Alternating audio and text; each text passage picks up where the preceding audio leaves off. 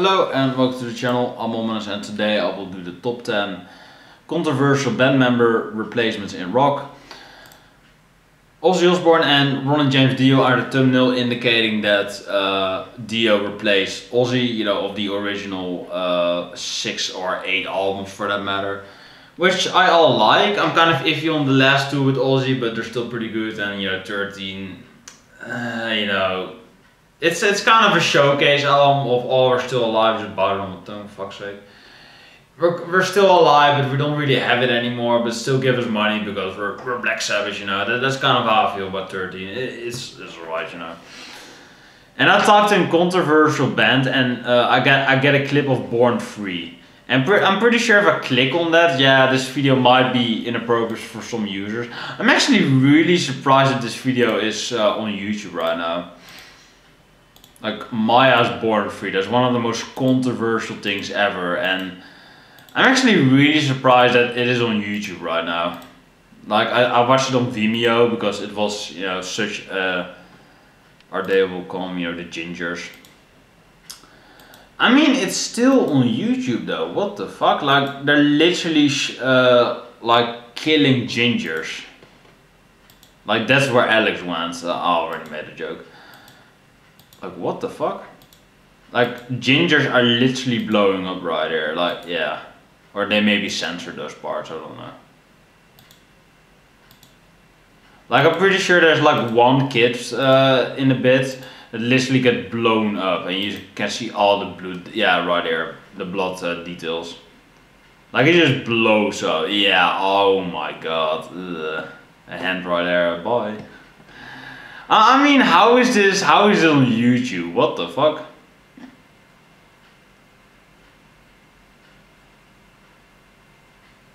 The amount of people that still thinks this is about gingers and are completely missing the point is impressive. But what? If it's not about ginger, then what the fuck is it about then?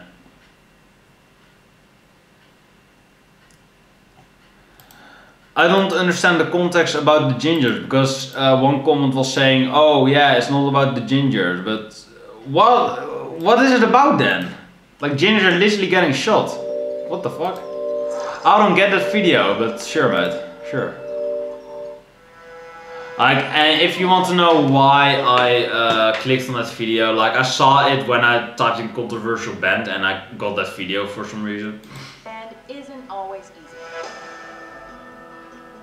Welcome to WatchMojo.com. I actually just watched this video in a bit, but I haven't watched the complete video. I believe I just watched the first 5 minutes. Controversial band member replacement. So, Metallica, Ozzy Osbourne, of course, Axl Rose's band right now, Axl Rose project. Well, I know the number 1, but I'm not gonna spoil it yet. I mean, for me, the number 1 is not really controversial. I just think whenever that member got in, all the passion of that band went away and they just sold out. That's what I think. Are they gonna count in Phil Collins for Peter Gabriel? Because Phil Collins was already in the band, but they swapped, or Peter Gabriel left and Phil Collins went onto the vocals. I'm not sure if they're gonna do that, but they might do that. I don't know. Jim Morrison. I mean, everyone hates the fucking the Jim Morrison replacement because it's not legal, it's not real.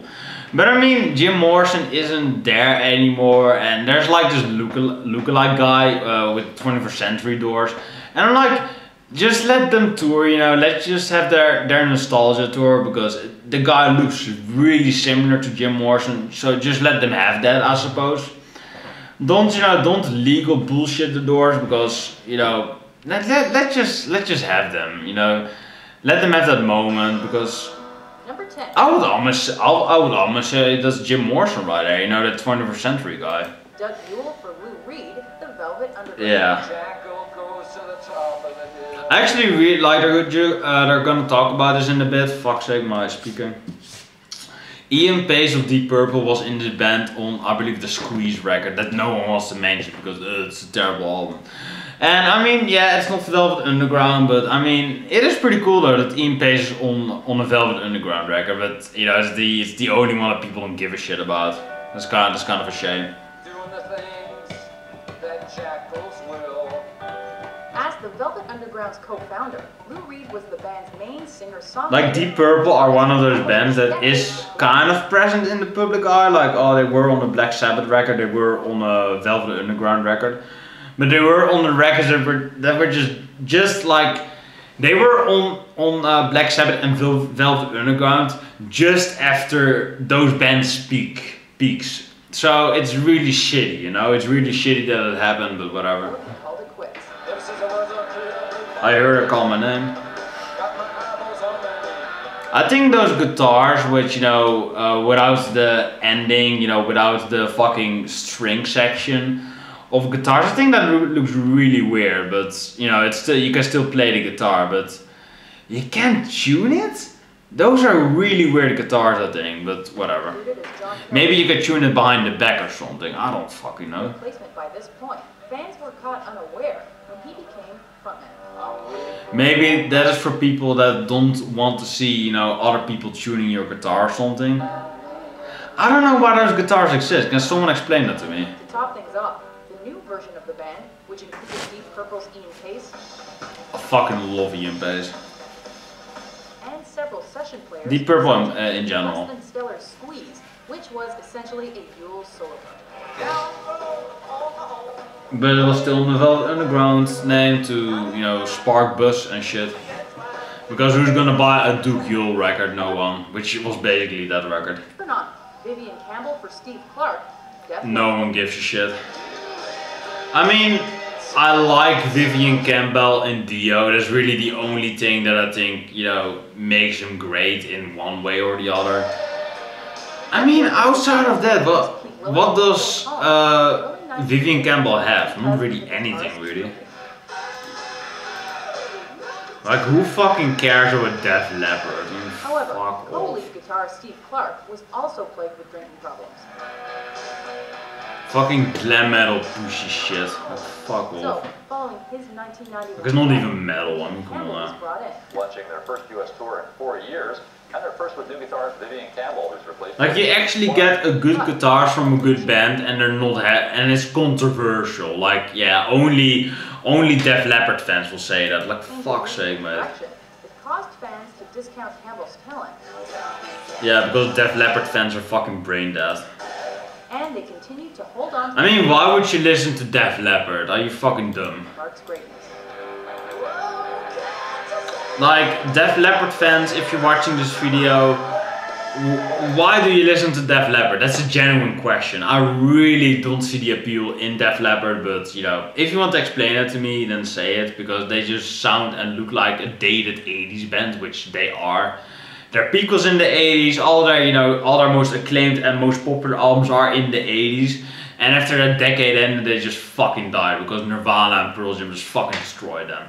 I'm not a Nirvana fan, but one thing that I'm happy that Nirvana did is fucking kill all the shitty fucking glam bands. Like, fuck's sake, man. I'm thankful for Nirvana for that, but outside of that, I really don't give a shit about them.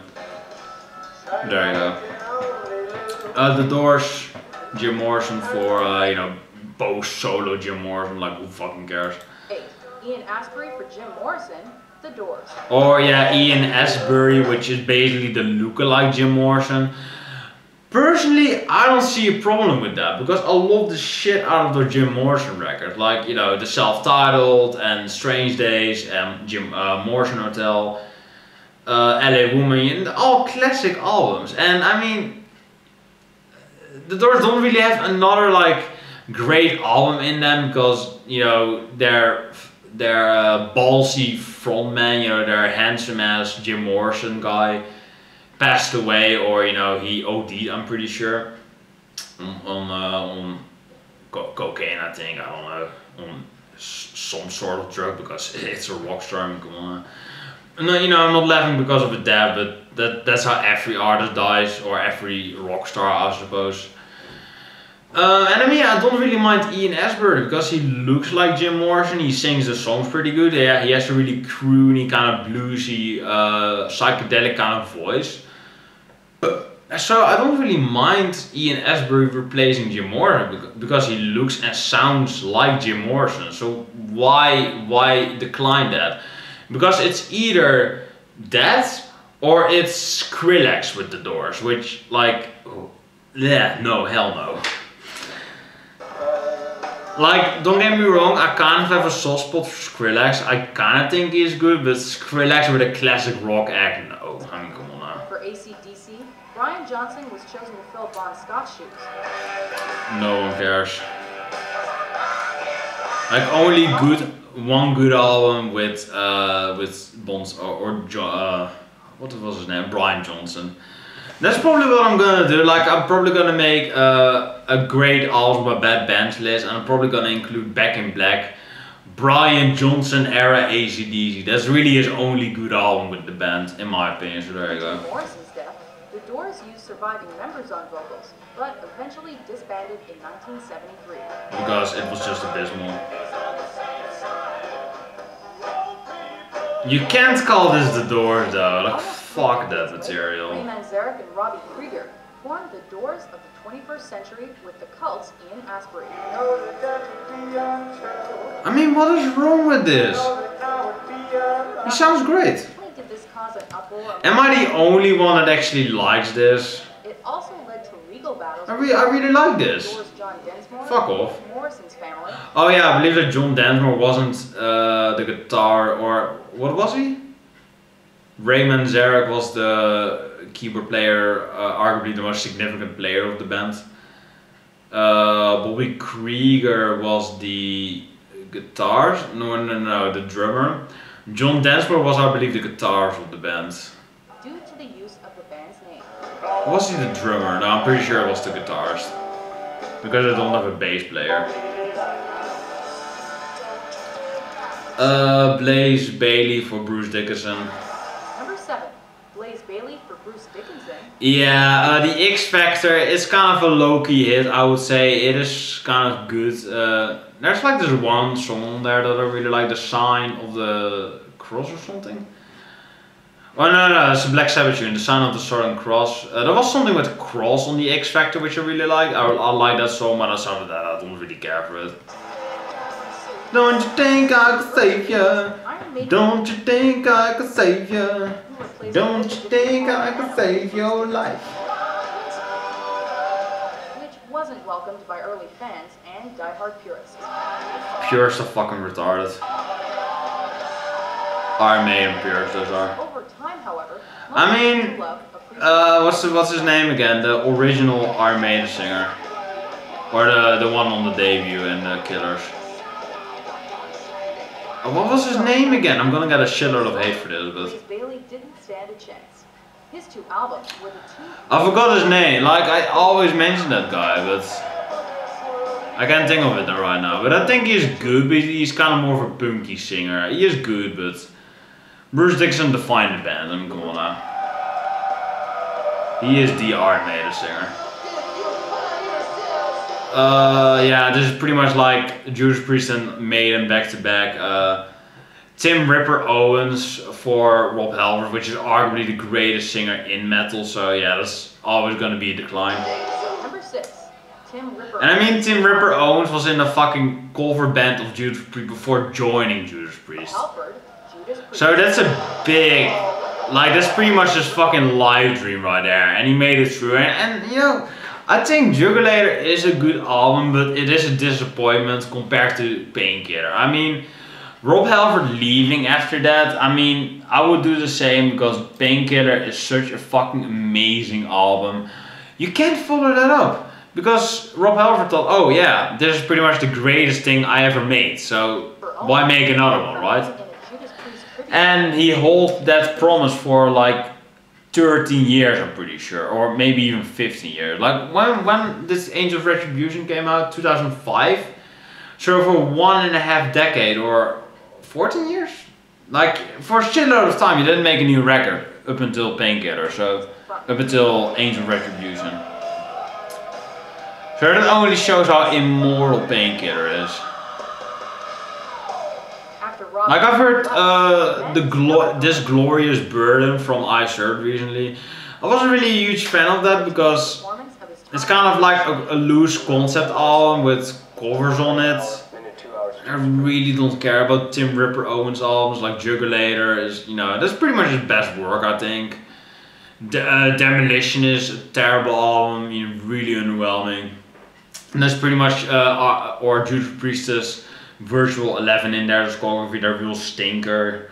It's just really like a fuck all album, honestly. Yeah, so I think that Tim Ripper Owens, I haven't heard a good album from him. I don't really like the Iced Earth era with him, you know. I prefer the, I forgot his name, but it's like I love those early Iced Earth albums, even the covers album I really like. Because you still have the original singer on it. I just think whenever a Ripper Owens, you know, replaces an original singer, he ruins the band for me. He's not per se a bad singer, but I prefer the original singers of Judas Priest and Iced Earth respectively. So. Couldn't forget Halford. The replacement stirred up much public outcry and mixed to poor reviews. When I saw it, I thought, wow, that's me. This is a true Rob Halford clone. Yeah. After years of pushing for a reunion, it finally came to fruition in 2003. Oh, earlier. I mean, those recent Rob Halford albums are fucking awesome. Redeemer of Souls are fucking firepower, hell yeah.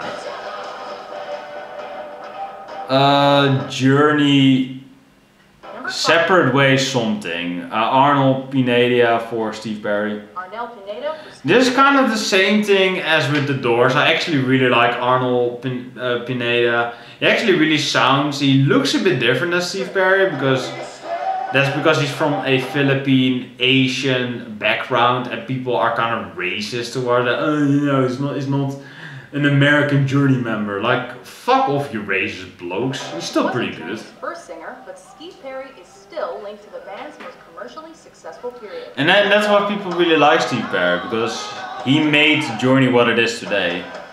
The four-chord pop band that they are, like, that everyone did rip off since. So there you go. He's had a string of replacements, starting with four-chord structure. Scott Soto, and most Accents of Awesome. Arnel Pineda. I actually really like Arnel Pineda. He really sounds similar to Steve Perry.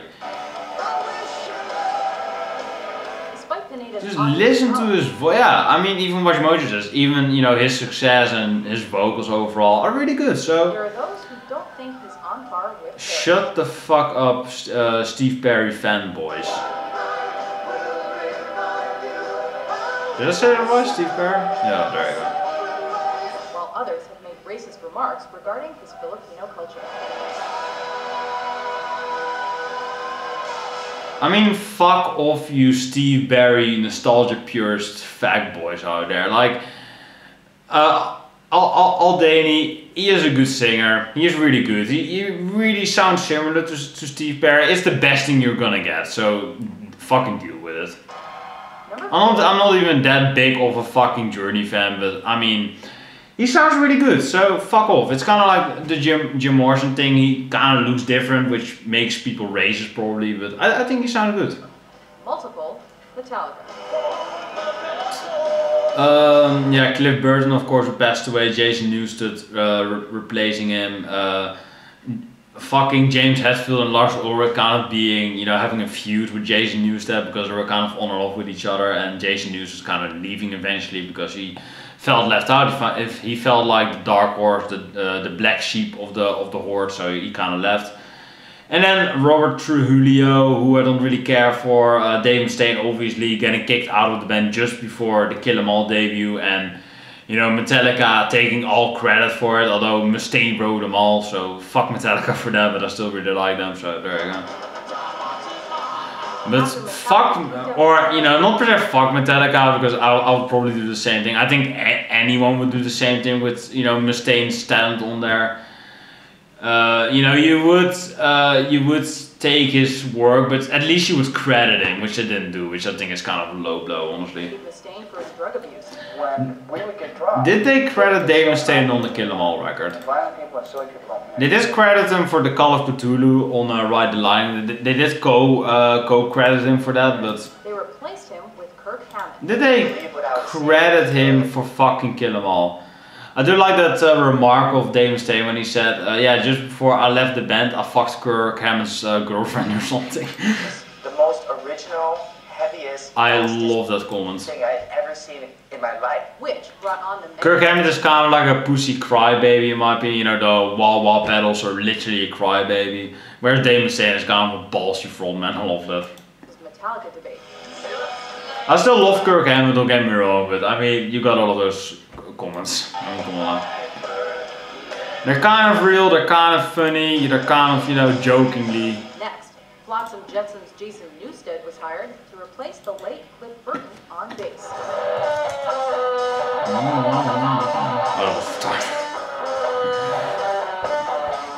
Many fans felt Mustaine wrote them all. Cliff Burton's shoes. When Newsted left, I mean, is Dave Mustaine credited? I mean, they do say it in the article here. Dave Mustaine Pictures in 2005 was an early member of Metallica and co-wrote several songs on Kill 'Em All. His erratic and violent behavior led to his expulsion from the band prior to recording the album. But Mustaine wrote them all indeed, so there you go. It's not surprising Metallica still triggers debate and discussion.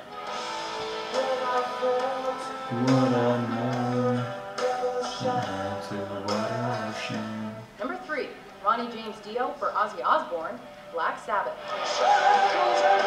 I mean, yeah, it is kind of controversial, but purists of course prefer Ozzy era. I will be honest, I do prefer the Ozzy era too, but I think that you can't discredit the Dio era. I mean, he only made three records with fucking Black Sabbath, but those were amazing records. Heaven and Hell was one of my all-time favorites. Mob Rules is a really good one, although some people say it's overrated. I don't really see it, but it's a great record too. And The Humanizer is a great record, really underrated. So really check out those albums. I think those Dio records are great. I'm not a huge fan of the Martin era. I'm not sure how he's called again, but something with Martin. I'm not a huge fan of those albums, and you know the Deep Purple album, Born Again. You know, with the album cover. Abysmal, but you know, it's kind of mixed for me.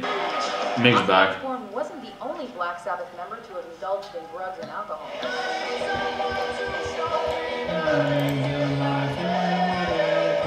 However, his substance abuse soon put him in a league of his own. This, combined with creative differences with Tony Iommi, led to Osbourne's replacement with Rainbow's Ronnie James Dio. Oh yeah, Mustaine is credited for some songs. Though Dio's vocal prowess and musical contributions... Mustaine is only credited for a third of the record though, for the Four Horsemen, Jump in the Fire, and Metal Militia, which they do sound like the most Megadeth-esque songs, so there you go. This is a funny ass comment right here. Everybody except for Extra Rose for Somebody Else, Guns N' Roses. I believe that's pretty much it. I fucking love this one. Number 2, Everybody But Axl Rose For Somebody Else, Guns N' Roses.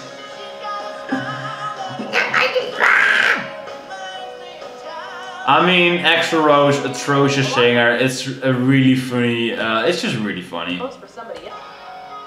It's hilarious. Number 2, Everybody But Axl Rose for Somebody Else, Guns N' Roses. I mean, even Axl left of this, or Alex. Fuck Axl.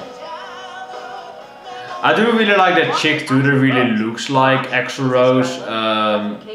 She has kind of like a Star Wars name. I don't know, but just look up Axl Rose's sister or a daughter or something and you will probably find her. I think she's a pretty good channel. She just discovered Elton John, okay. However, artistic differences and Rose's inability to get along with pretty much everyone. Yep. Granted, the negative stuff. I mean, Slash is so held back with his comments on Axl Rose. Like, even if you, like, there's a Loudwire video that is about 1 minute long, and the positive things about Axl Rose video is like not even a minute long, so I mean, let's just say it all, really. What's the band gets its act together, at least by his lights, there will be no more Guns N' Roses tours, websites, videos, merchandise, or even a fan club. Since Axl had the rights to the band's name. I mean, only Axl would fucking design shoes with the fucking word Axl on it. I mean, only he would do that. Fucking douchebag. But the fact that he's the only remaining original. That atrocious November Rain live performance. Cold November Rain. Still gets under the skin of most hardcore fans today.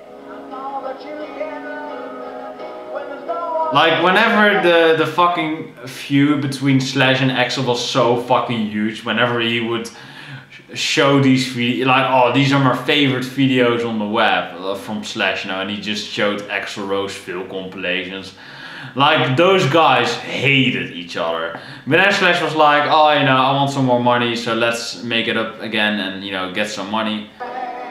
Like, it's so obvious that Guns N' Roses is like a past prime band and this fucking suck after Appetite. And they're only reuniting together, you know, Slash and Duff because, oh, you know, we want money. They don't have Steven Adler because Steven Adler wants to join, but he's too fucking, you know, he can't speak coherently after his fucking OD, that they don't want him anymore. And Izzy Stradlin doesn't want him, you know, he doesn't want anything to do with the band, which is appropriate. Smart guy, Axl Rose is a fucking, you know, he has his moments, but he's a fucking dumbass douchebag. Here are a few honorable mentions. Axl DC, Brian Johnson with Bon Scott, AC/DC. I mean, it was like the debut Brian Johnson, Back in Black, that's the best AC/DC album, but outside of that, yeah, Bon Scott is way better.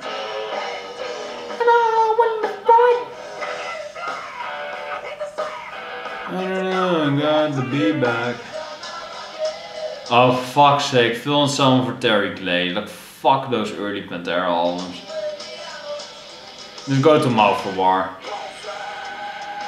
How did you know that, Ominous? I've already watched it.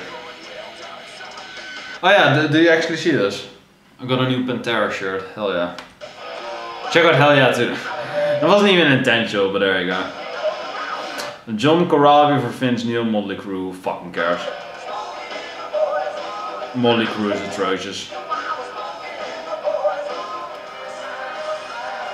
Oh yeah, I want to say, oh, is this fucking Alice Cooper, but it's still Motley Crue. I want to say it sucks either way, but I know a lot of people love Alice Cooper, so there you go. Oh, David Gilmour for Sid Barrett. Not really, only like retarded Sid Barrett fanboys would say, oh, so the band was so much better with Sid Barrett. Like, fuck off, David Gilmour's way better. Like, the commercial and the creative peak was with David Gilmour, and you know, when Waters left, Pink Floyd was at a creative low because David Gilmour can't write intelligent shit to save his fucking life. He can co-write really well, but he needs Roger Waters for backup. I mean, come on now. John Bush for Joey Belladonna, Anthrax. I mean, I love Joey Belladonna albums. Yeah, pretty much every Joey Belladonna album is pretty good. Like the Spreading, Among, well, you know, State of Euphoria is kind of mad, but still pretty good, you know, compared to the later stuff.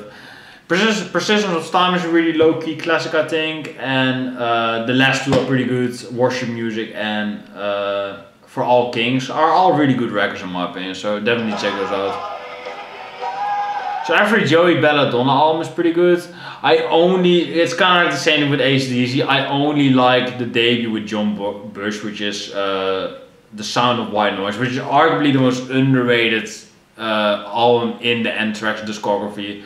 Love the shit out of that album. I hate the rest of John Bush.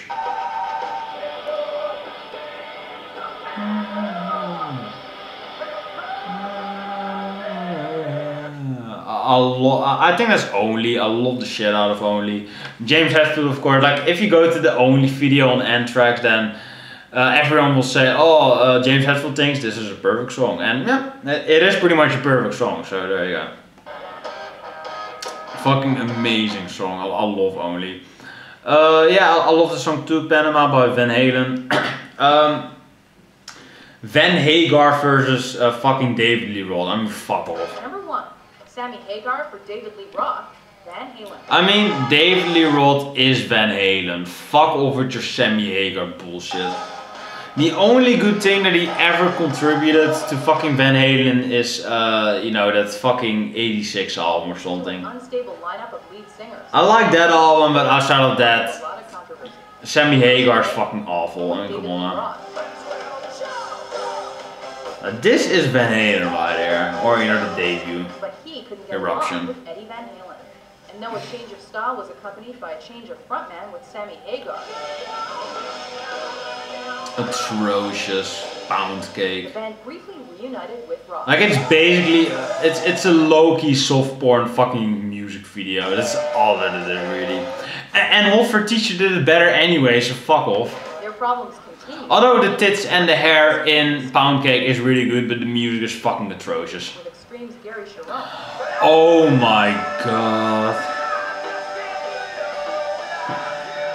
Oh man. And Roth, which succeeded to Some of the worst music ever, that Van Halen 3 album. Like, I hate Sammy Hagar, but oh my fucking god, Gary Sharon and Van Halen.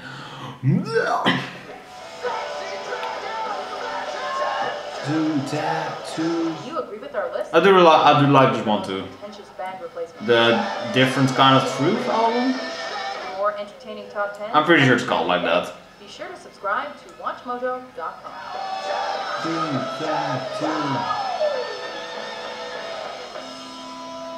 too. That's pretty good, I think.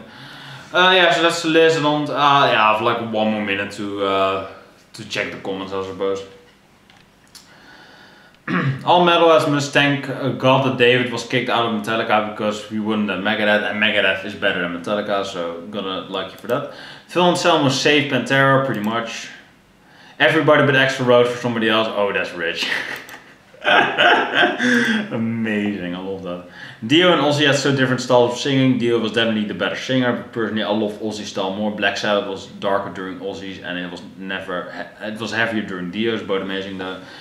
Yeah, I think that Ozzy was perfect for the Sabbath sound, and Dio is the better singer in general, so that is still a debate that holds up. But I don't have any time anymore. Debate for that in the comments, and I will see you in the next video. Peace.